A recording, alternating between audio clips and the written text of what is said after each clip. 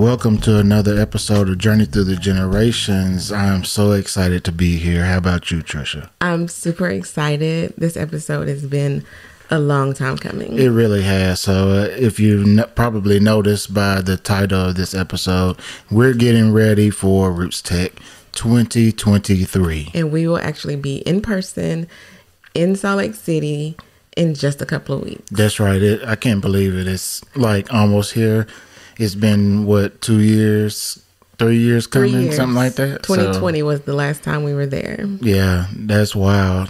And I remember it like it was yesterday. I mean, it doesn't seem like it was that long ago, but that was like our last major genealogy trip before everything happened with COVID. Yeah, and leaving there, I wasn't like feeling like, we weren't going to be back for 3 years. No, not at all. I mean, we was nervous about the virus and everything, but we didn't say, oh man, this thing is going to be going on for years. No, we had no idea. No. We were innocent then. Yeah, so anyway, we're excited. We're going to talk about some things to get ready for RootsTech 2023.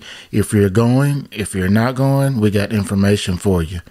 So we're going to go ahead and get started, and I think we're going to start with classes. Let's talk about some of the classes.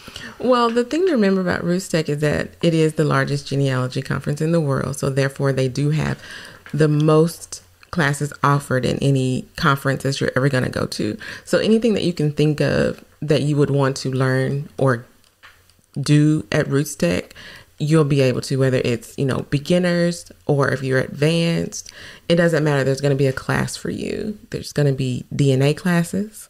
There's going to be subject matter organization. There's going to be courthouse records, military records, methodology, how to get started. And once you've done everything that you think that you can do and you're ready to start writing, there's going to be classes about writing and how to self-publish your writings and things like that. When I say there's so much offered, there's so much offered. There really is. And there's over 300 classes within 2 or 3 days, 2.5 days. The total virtual and in person is going to be more than 300 offered. Yeah, that is just wild to me. And just think, not only are you learning how to research like from the beginning, and you find out if you're a beginner what exactly family history and genealogy is, like you get a good foundation. But if you've already been researching and you're ready to start digging deep into your family history, whether you are African American or Native American or Jewish or German, there's going to be classes for every culture out there as well. Yeah, and the good thing is that if you're not able to attend RootsTech, it is perfectly okay. It is. Because there is an option for you to attend virtually. Which we've all had to do the last 2 years. That's correct. And so the good thing about classes is that there are some classes that are exclusively for you as a virtual attendee. Correct. So you can still see some of those classes. Mm-hmm.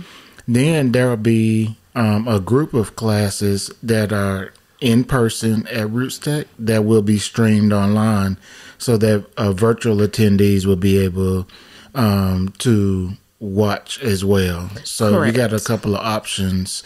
And the good thing about virtual is you can come back anytime and watch it. Yes. Yeah. And let's just mention that RootsTech, the tech part of RootsTech is, they're very good at the tech part. So the virtual conference is really good. The quality of the videos is really good. You're going to get the same experience.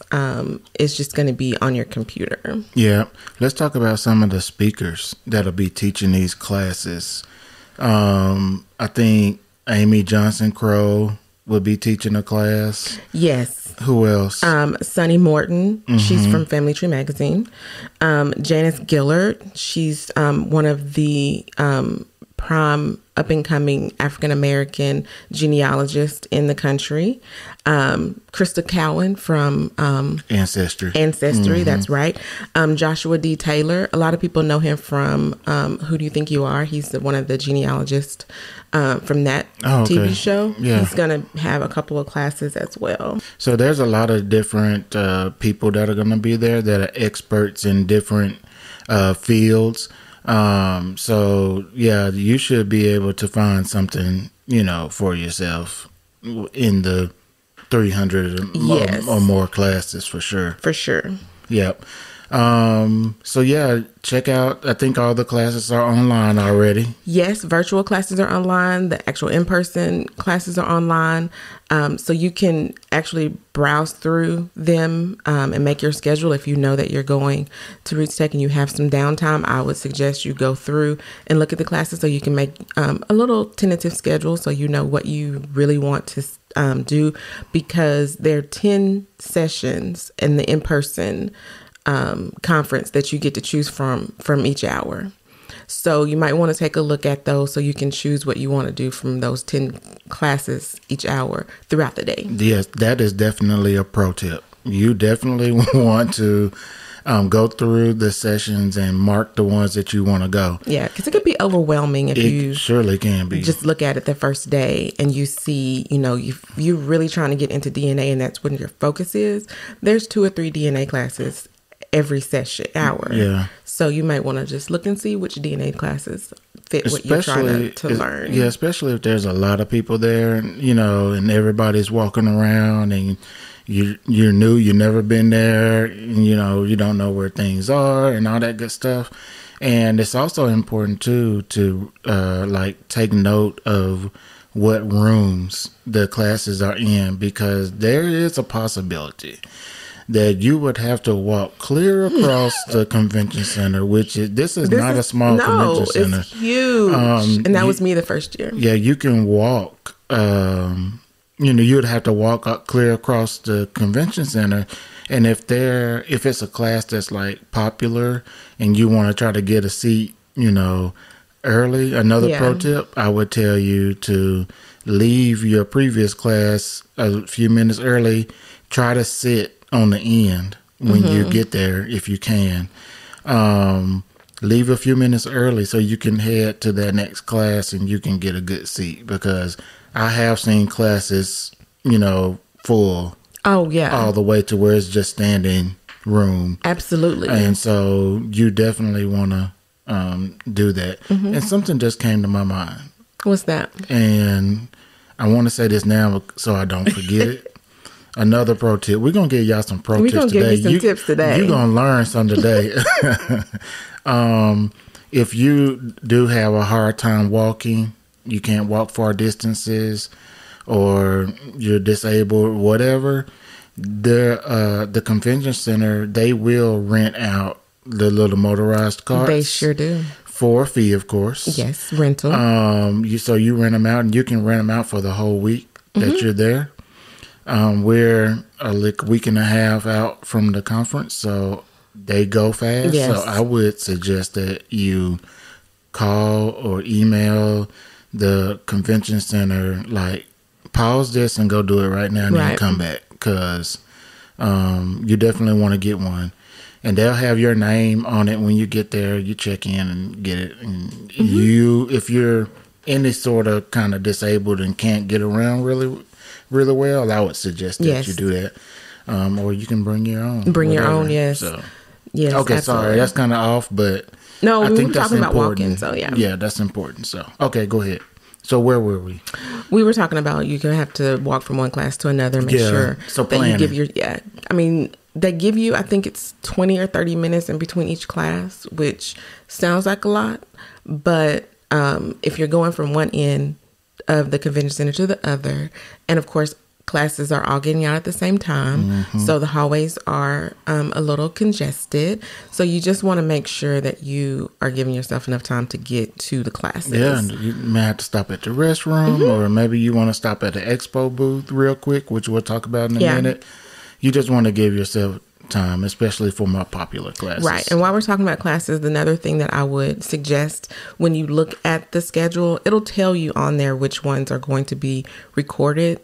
That might be, if there's a class that you want to see, there's more than one, and one of them is going to be recorded for the virtual audience, then you can watch that at a later time, even if you're an in-person participant.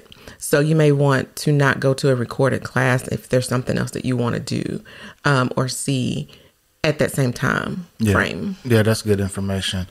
So let's go ahead and move on to Expo Hall, right?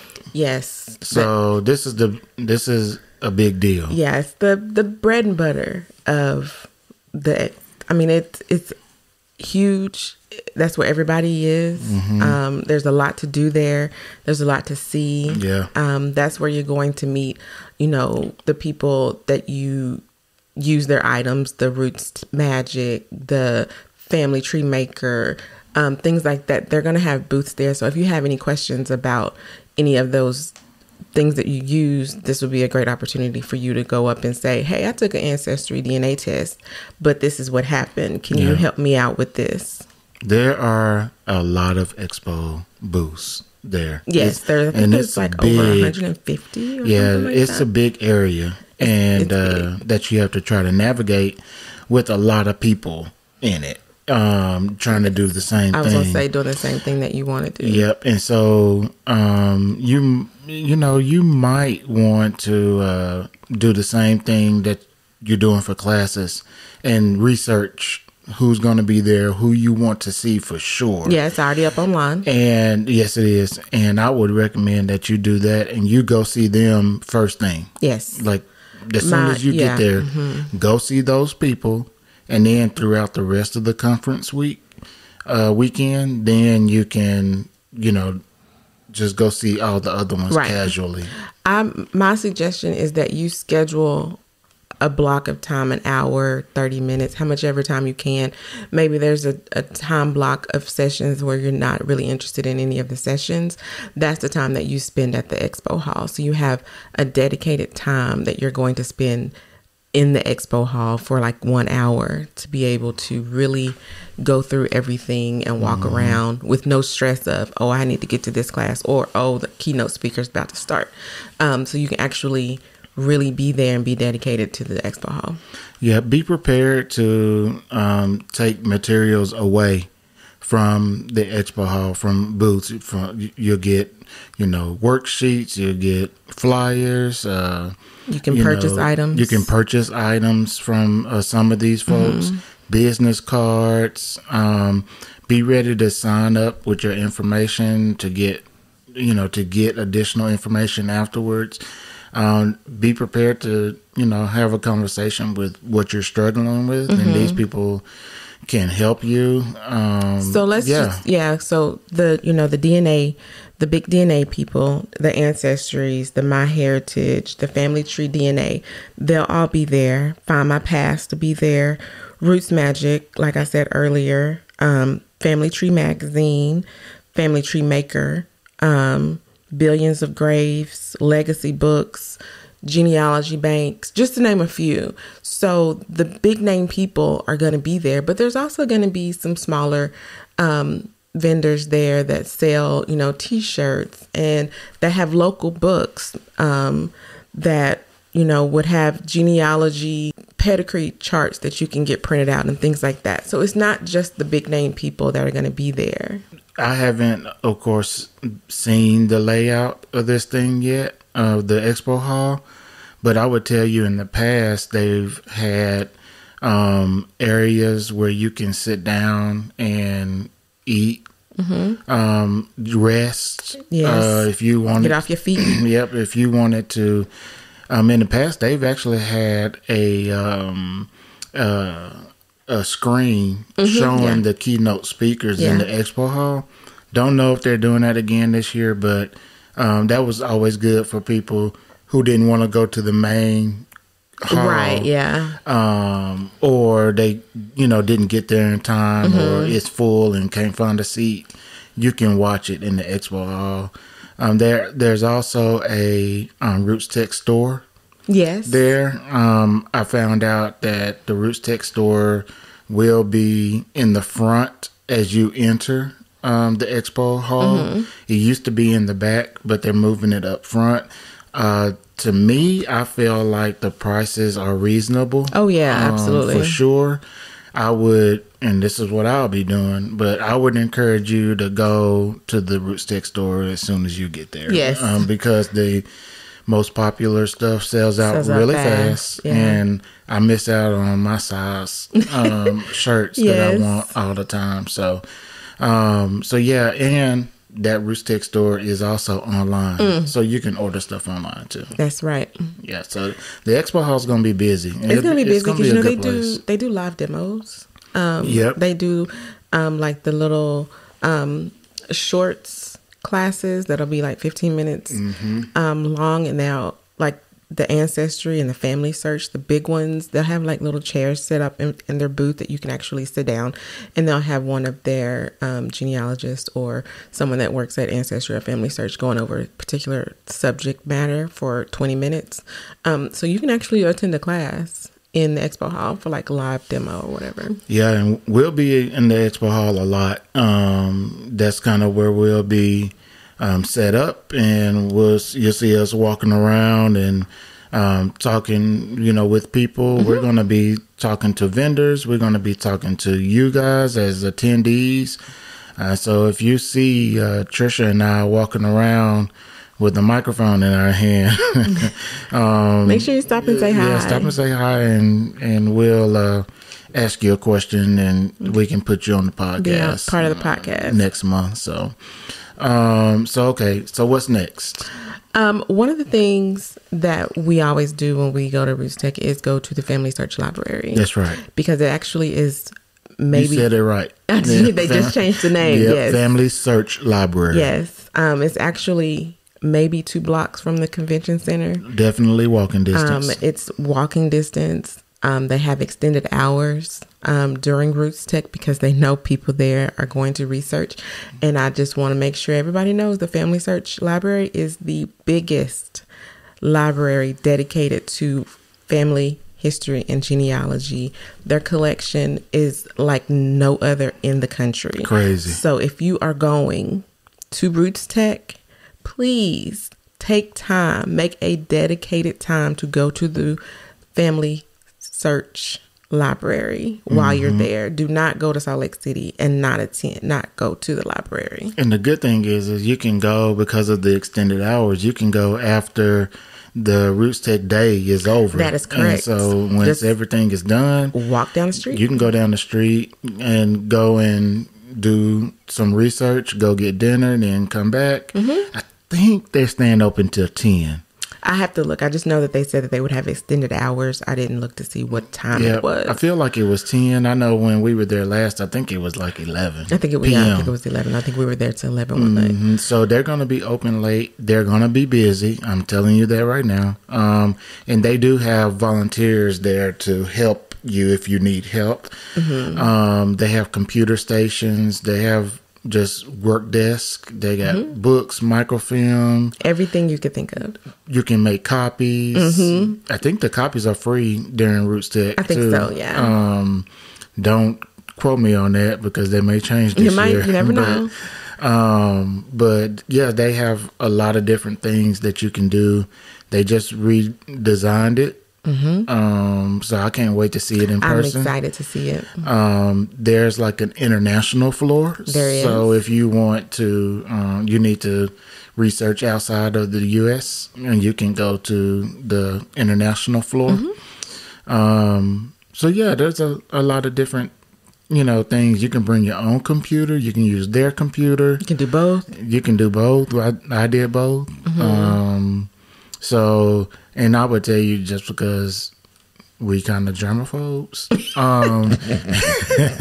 because these are public computers, I would encourage you to bring a small little travel size pack of Lysol wipes or Clorox wipes or something to wipe down the stuff. The desk and chairs. Because a lot of people are using it, and we're still within the virus. And it's cold and flu season as well. And it's cold and flu season. So just to be safe, I want everybody to be safe and stay healthy while we are at RootsTech. Yep, absolutely. So yeah, I definitely would also recommend going to the Family Search Library.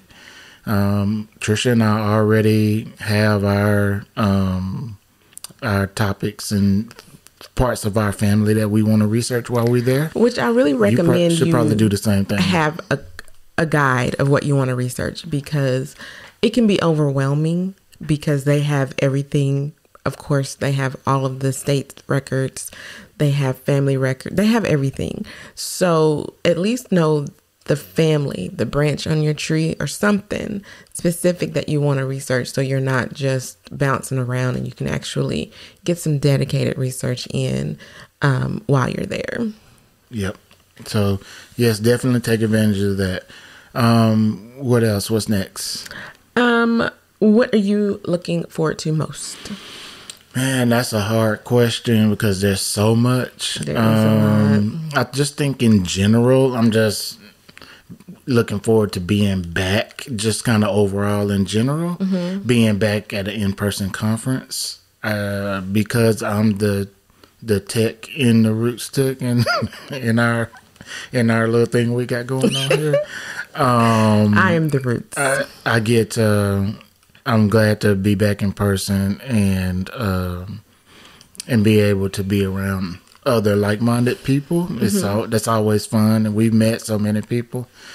But specifically, I think I'm most excited about meeting a lot of you guys. Absolutely. And doing some podcasts and an interview. We'll do a YouTube video while we're there. So I'm just looking forward to meeting you all out there and chatting with you. So I think that's what probably I'm looking forward to most. What about you? I'm looking forward to most something about RootsTech and being there and being around other people and hearing other people's stories. It always jumpstarts my research. It gets me excited again about what I can do and what's possible. So I'm really looking forward to the classes that I have picked out so far, because I really want to focus this year on the hoes that I have in my tree. So I really think the classes that I picked are going to assist me in finding out information about the people on my tree that I don't know about just yet. And I'm super excited about that. I'm also really excited about, like you said, being around other genealogists and being in this environment again, getting to meet you guys. But mostly I'm really excited about learning and, being able to actually focus 4 days of just genealogy. That hasn't happened for me in a long time. So just the fact that I'll be there and I'll be just doing genealogy and family history stuff, that's what I'm super excited about. Yeah, and because there's a lot of genealogy and everything that's going on, I'm looking forward to more of the tech part of it. It looks like there's going to be some technology-driven classes that's happening, so I'm looking forward to that. And a lot of the companies take the time at RootsTech to announce their innovation for the year and the things that they're going to be working on, things that they're going to be launching. So that's always exciting. Yeah, and there will be a forum there on innovation and tech. So I'm looking forward to that. Yep. So what else we got? Just a little miscellaneous things that we wanted to just remind you guys of. Of course, the RootsTech app is available now. You can download it anywhere you download your apps for your phone. And it basically helps you plan your classes. You can make a tentative schedule. You can have access to the expo hall.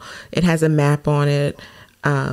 It's just very useful if you're going to be there, so you know where you need to be next, or if you want to maybe change up some things, you can look and see what classes are also available around you if you don't feel like walking all the way across, the convention center to what you really wanted to go to, but you want to stay close by. You can use the app for things like that. Yep. So definitely download and use the app. That'll be very helpful for you while you're there.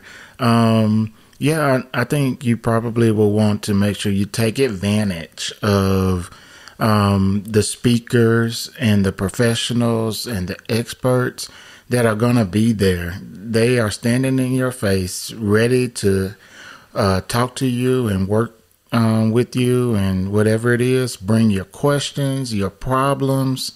this is the time. Yeah. Because any other time you have to email or go on the website or call. Wait on a chat. Wait on them. Yeah, you got these people right in front of you. And so you definitely want to take advantage of them being there and get their, advice and all that good stuff. So. And that goes with the authors, the podcasters, people that you follow on, social media that have vendors there. I mean, this is the genealogy world. We are very, approachable, because I was able to meet and talk to a lot of the people that I follow on social media that I saw there, and they, love talking to us, and they want to get to know us and know that, we're listening to their podcast, or we're reading their blogs and things like that. So don't be afraid to go up and talk to people that you see, that you follow on social media. Yeah, there's a lot going on, and most of the people would be more than happy to sit down and talk with you or whatever.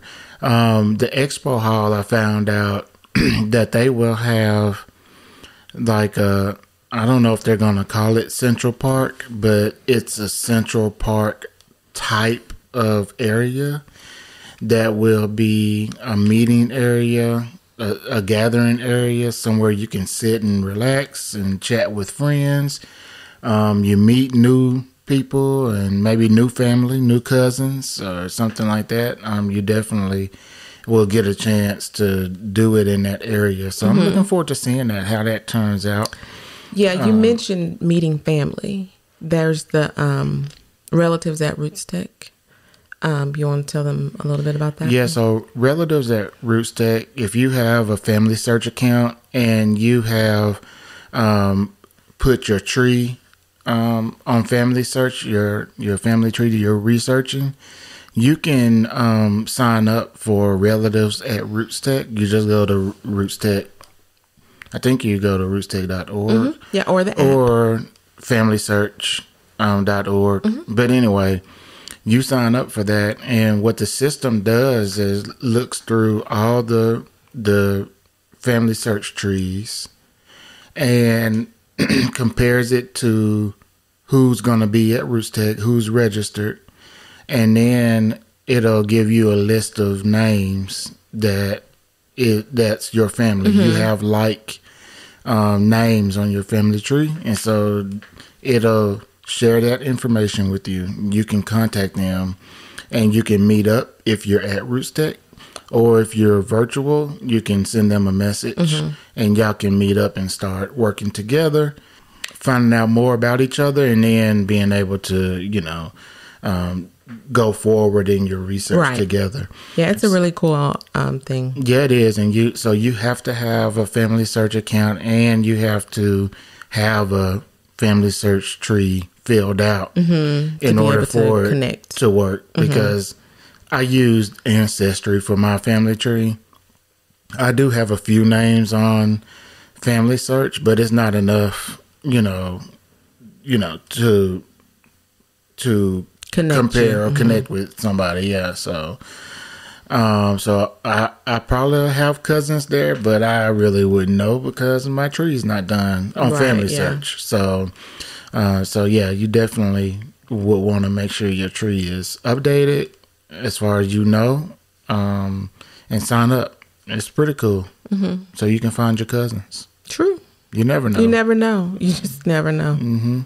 So I think we're probably getting down to the end. Any other tips or information that you want to share? This is our last podcast before RootsTech. So the only let's thing help the people out. Yeah, the only thing that I can think of is make sure you take some good walking shoes. Drink a lot of water. Stay hydrated.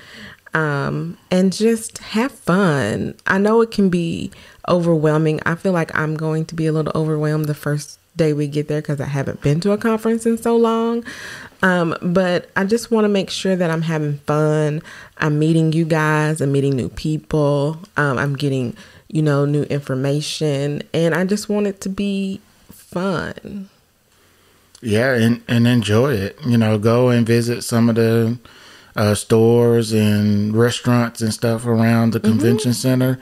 I didn't know there's a mall across the street, walking distance. Or I'm not sure if it's a mall, it's a shopping area. It's a shopping center or something like that. Anyway, there's some shopping. I think there's a movie house over there, a movie theater. And there are restaurants and all that kind of stuff. Go do that. If you're a member of the Latter-day Saints, I don't know if they call it the church or the temple. Or that's really pretty when I was walking by. So I'm sure you can go and visit there. Just, have a good time. Enjoy the sights. And the convention center is actually, part of it has been renovated. And they just built a hotel that connects to the convention center. Yes. So I'm really excited to see what it looks like. See what it looks like, because it'll look different. But they had just started working on it when we were there last. Yep, they had. I'm like, just started. But it's done now. They worked on it over COVID, and it's up and running. What else? Any other tips that you can think of? No. I feel like I'm going to have some as soon as we stop recording. Yeah. I'm trying to think of all the things that we did when we were there the last time. Yeah, that's okay. I mean, we do have a very old podcast and video. Oh yeah, we do. Of getting ready for you tips. We share some tips for RootsTech, so you can go back and watch that on YouTube, or you can listen to the podcast. I think I'll put the links to both down in the description box, so you can easily find it. So I think we're just going to end it right here. We appreciate you guys for listening. If you're going to RootsTech, we'll be there. Remember to find us. You will probably be walking around with our Journey Through the Generations t-shirts on. I think that's about it. I think that's about it. Okay. All right. Appreciate you guys for listening. All of our contact information, social media is down in the episode notes of this episode. Y'all take care. Thanks, you guys.